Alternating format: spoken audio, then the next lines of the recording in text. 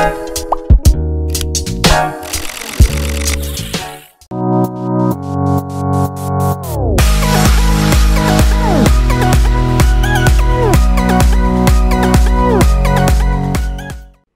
up, guys? This is Matthew, one of the 20 boys on the Deal Chasers YouTube channel. Thanks for listening. We love that you guys are watching. This is a BOLO. That means be on the lookout. These are items that we have sold in the past, and they do well. And this is one of the many 5 top picks that we randomly picked, that we liked, that we wanted to share about, and tell you the potential in these items. All right, check this out. All right, guys. First, we sold it's a reverse painting.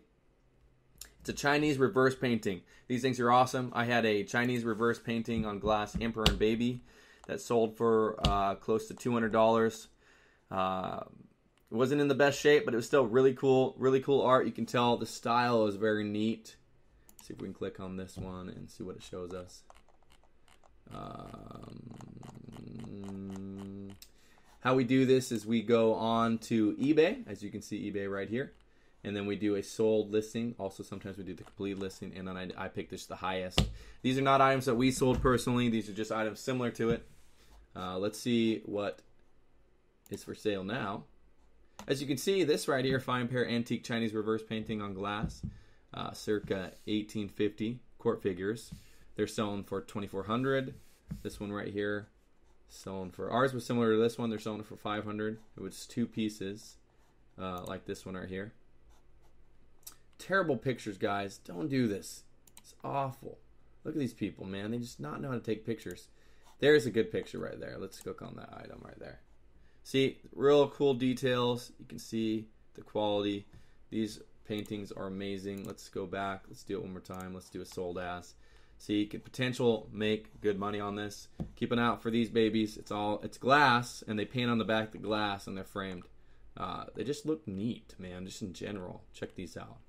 There's potential of making some money on it. You know, if you could spend $50 on it, but you're still making $100, guys. So keep an eye out for that. All right, next, I can't find a similar painting to the one I had. It's very rare. It's a totem pole rocks painting by an artist named Carl Stewart. Let me look at it. You know, a lot of times these, the paintings look really bad up close, but if you get far away, they look good. So always pay attention to that as an option. Mine was from the 70s. It was acrylic on artist board. It was a monument in the Valley, Arizona. It was a painting from Arizona. It was like 20, with the frame, it was 27 inches wide and almost 40 inches high. Super real nice.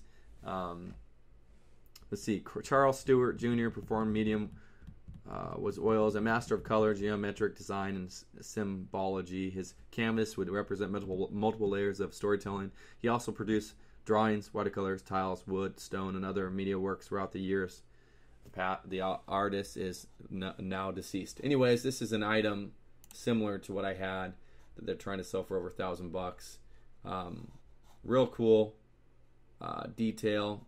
It looks very impressionist style. That style is very neat. Let's zoom in real quick so you can see it. Also, there's another one right here that was more close. It's kind of like in between these two. They're selling it for $98, which is not bad still.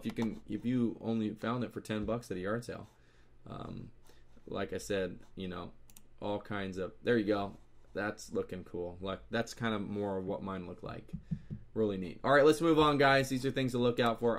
Also, Freemason books are very popular, especially the old vintage ones. I had a History of Freemasonry and Masonic Digest 1866 book. Super terrible condition. To be honest with you, a lot of the Freemasons out there, they have money and they buy these books and they get them off the shelves. They don't like them out there.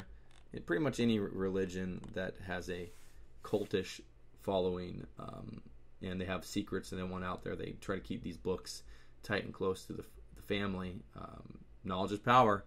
Let's see. Mine was History of Freemasonry, the Old Charge and Ancient Regulations as collated by order of the Grand Lodge of England in 1722, embracing an account of the order from the building of Solomon's Temple and the progress throughout the civilized world. By J.W.S. Mitchell, M.D., sold to subscribers only.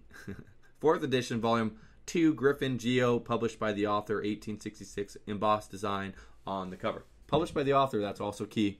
It was about 9 to 10 inches high to about 6 inches wide and maybe 3 inches thick. It was over 700 pages.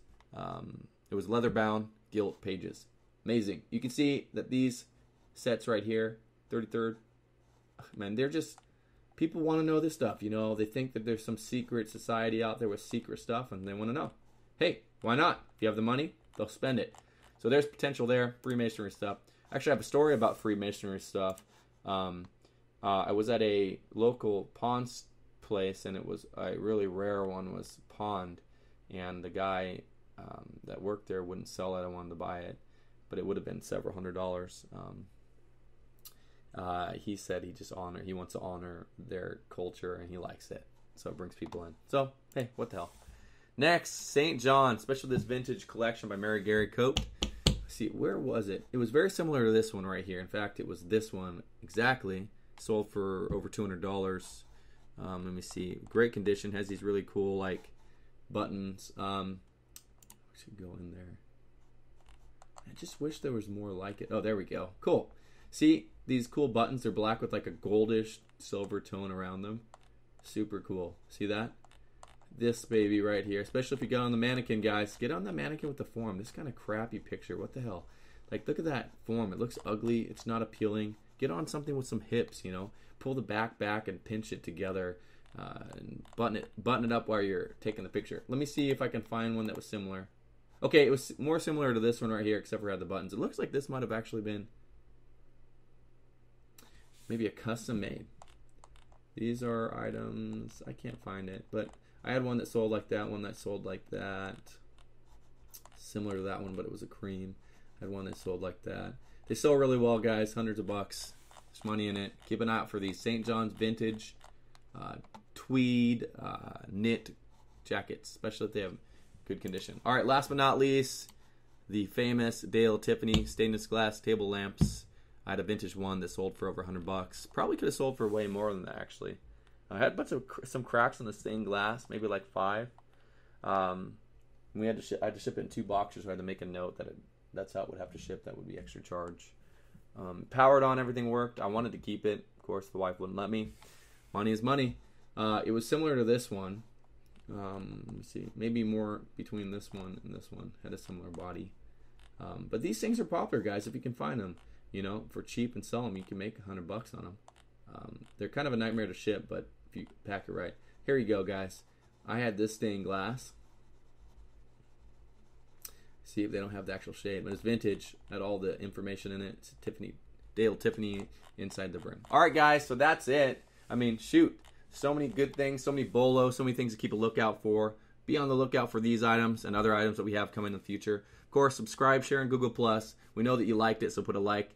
If you didn't like it, we don't care. Don't like us. We don't mind. We're just here to help. We're not getting paid for this. We're not making any money. Pennies, if any. I don't think we got one paycheck that was like nothing on YouTube. But we put so much time and effort into this, so we just want to help you guys out. Want to connect with us. If you want us on your channel, connect with us. If you want to be on our channel, connect with us. We'll do like a green room thing that those guys do. Not trying to steal their idea, but whose ideas are new anyways. They're all been around the block. Nothing's new under the sun. Of course, you guys are awesome. Up here in this corner, right here, there's a little sloth dude. Like and subscribe, please. You're awesome. Of course, thanks for watching. Matthew and Micah on the Deal Chasers YouTube channel. Peace!